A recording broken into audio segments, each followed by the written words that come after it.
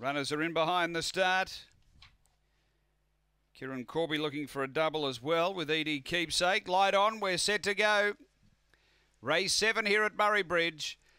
Racing, speed from Edie Keepsake, driving through the reserve. Alinga Lily came out quickly. It's looking for the lead and getting it. Wild Marilyn poking through.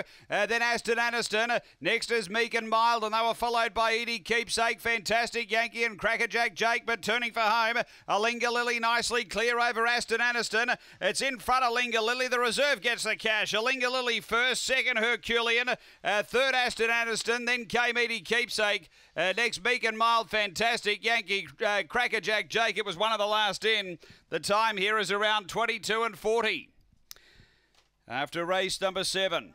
And too good here. Number 9, Alinga Lily for Yvonne King. She drove over, found the lead, and has been able to get the cash at double figure odds. Alinga Lily, number 9. 22:40 the run. Able to lead pretty much all the way, second to 3. In second spot, Herculean for Rob Harness, and 5 third, the well-backed Aston Aniston.